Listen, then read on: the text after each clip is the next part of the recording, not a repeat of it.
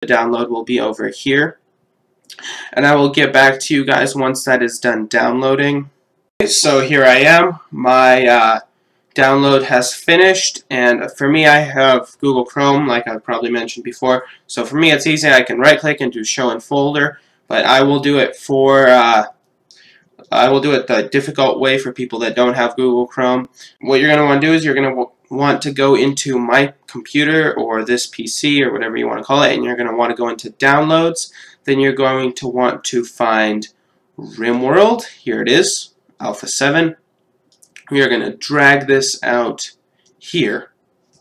The one thing that you will need when you download Rimworld is you will need WinRAR or 7-zip. And I will link you to both of those in the description of this video. After you get WinRAR, which should be a pretty simple installation, it comes with its own installer, you're going to want to open and extract the file to the same folder. Feel free to pause the video at any time, excuse me, if anything is too quick for you. But anyway, after that you will not need the zip file, so I am deleting it, and just simply do that by clicking the delete key on your keyboard if you do not know.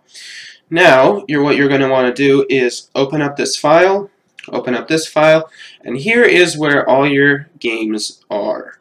And you'll see right here there's an application. It's called Rimworld 584win.exe. Don't worry if you don't have the exe, I just have the file extensions on there. If you just have Rimworld 584win, you're in the right place. That's the application that you start to launch the game. So, if you want, you can leave your folder like this on your desktop and just start the game, no problem. But, so if you have your folder on your desktop or wherever you have it, this is for the update. So I have my folder already in my Steam. So what I'm going to want to do is I'm going to open up my File Explorer again. I actually have it in my Steam folder because this is where I like to have all of my games. So I'm going to go down to Steam and Steam Apps and Common. Okay, and where is it? Okay, Rimworld, right here. So as you can see, we have, we have basically the same exact folders, and they are exactly the same except in the mods folder, but anyway, we're not going to get into that. They are the same exact because I already have 1.7. What do you know? But I'm going to show you this anyway. Now, if you already have the game and you actually have some mods for it, and, oops, not in here, mods, I have 4 mods, or 3 mods, excuse me. The core is your primary game. What you're probably going to want to do is move them into your mods folder in your new updated one.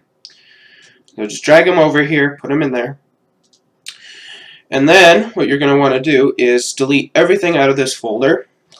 Select it all, click the delete key, you won't be needing it. Then move all this stuff in here. You might want to check to make sure all your mods are in there. That's good. If you have any saves or anything, don't worry about it. All of it should be transitioned.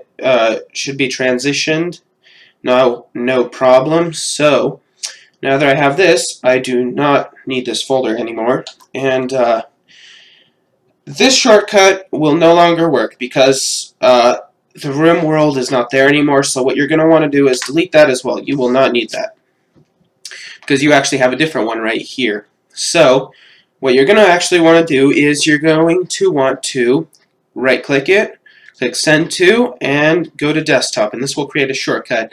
You probably don't want all the other stuff on there, so you might want to rename it to just plain old Rimworld, which is what I do. And there. Okay, so now as you can see, I can exit out of here, click on Rimworld, and let's see. Yep, here we go. You might get a little page like this. That's in 1.7, but it'll pop up like this, and you'll be good. So that is how you update Rimworld if you have bought the game. If you did not buy the game, that is not my problem. I do not support pirating this game. This is a great game. Support the developer, and I feel like he deserves the money for it. they're updating it great. So if you don't have it, consider buying it. But anyway, I hope you guys enjoyed this video, and I hope that it was helpful. And leave me a like if you want to have more Rimworld tutorials, and comment on it if you want to give me any hints, or if you really like it, subscribe, and I'll see you guys later.